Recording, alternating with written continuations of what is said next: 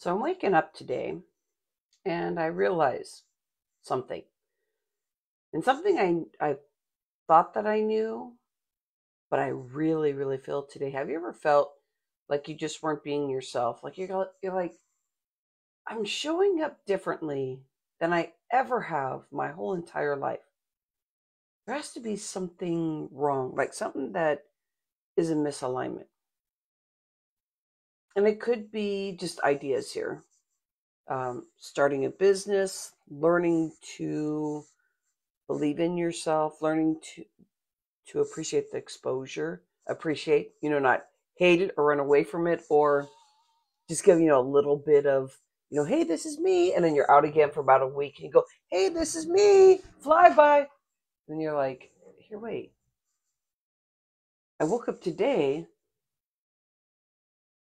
realizing I've been showing up more, and that's good. I've been doing that for years.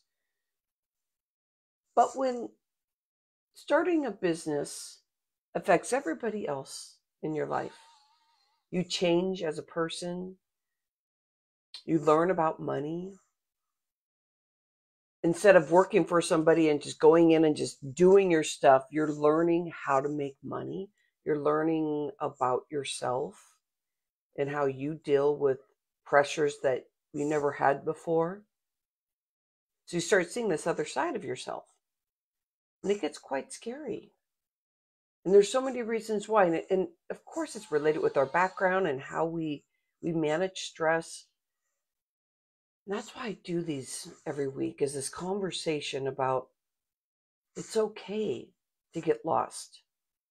But if we make a choice right now, today, to acknowledge that whoever's showing up is not 100% me, or you've been going through your journey and you know that you've been feeling better than you have in the past, and you realize that you do feel a little bit lost relative to when you look at, maybe before you started your business, or before you got maybe even like in a relationship that doesn't fit you. I mean, whatever it is in your life that you're showing up with today, and you realize that you want to be a superstar, but you're not there 100%, and you can remember that year or that day or those years when you just were like at the top of your game, and you're like, who am I? Why am I not my biggest superstar?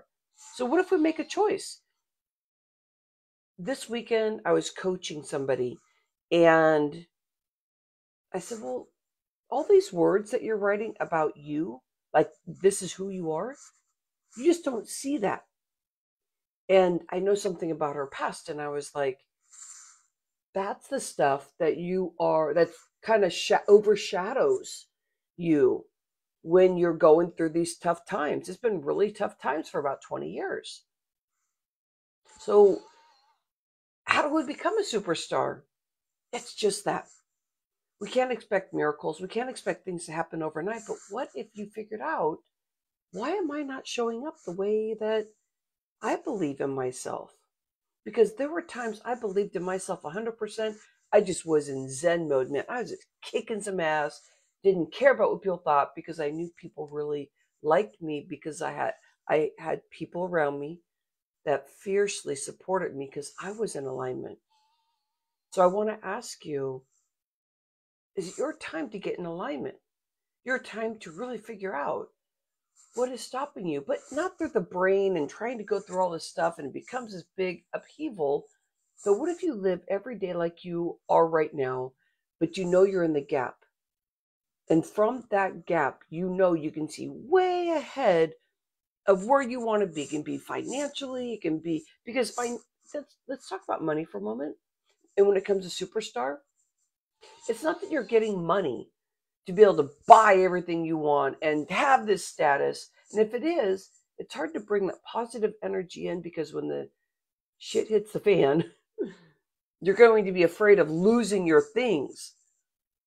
But what if money is related with energy, representing what you're doing? You get to go on vacations, you get to buy the things you want, but you get to. It's not like I have to have the perfect everything. Then we're in alignment with energy, alignment in the superstar status. I'm sorry, I have to get another holder. I know you hear it. So what do you need? Why don't you write the top 5 things that you know that are you, that create the superstar status person? And it may take a moment because you're like, or you might just throw it out there and then naysay yourself like, why am I not those things? That means that we're dealing with stress. We're dealing with stress right now. So how do we reprieve from this? Just know you're a superstar. That's all it is. That's all you need.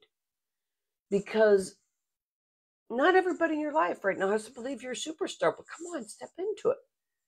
And notice those good times that you were like fiercely in alignment with yourself. You loved yourself, almost stuck up, but then, the ego got out of it and you go, this is the alignment. This is where I'm at. This is where you want to be. Now look at your beginnings and say, every time something goes down, I shut myself off. And so I need to clear that. I don't need to revisit my younghood, but I do need to understand that I'm not going to show up the best me when I'm having a hard time. So write your superstar. How many things can you say that are great about you? That is you. That's you before you dealt with the stuff when you were growing up.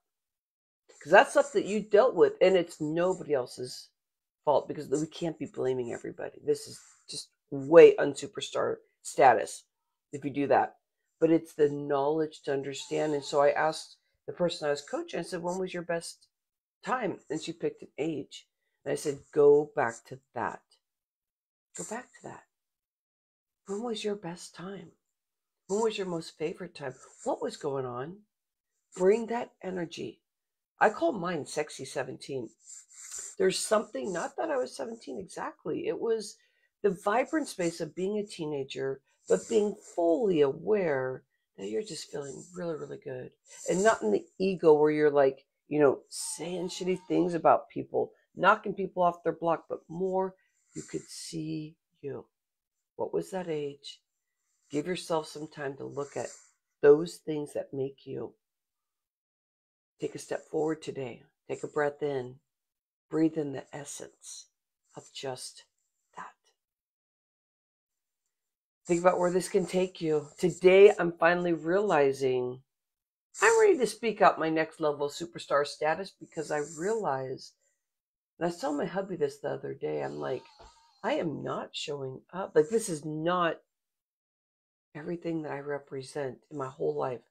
I've been working out since I was in kindergarten. I'm a scrapper. I just kick some butt, to get what I need. But I came into my heart, and I had to get comfortable with that. I used to shut so many people out.